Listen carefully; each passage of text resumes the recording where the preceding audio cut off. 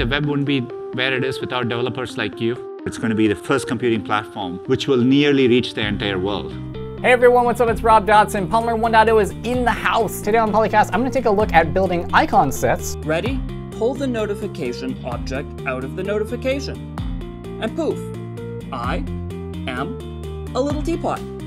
It's all done. If you were born at any other point in history, what would you have done if programming wasn't a thing? Die in a ditch.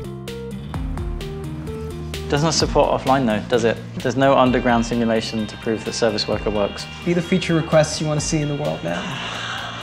And what do we do when we have a bug? Well, we bust out the So that's exactly what I'm going to do now. I'm going to show you how to work around this little issue. Hey! I'll be right here to tell you what's new in Chrome. And I'll see you on Chrome Developers.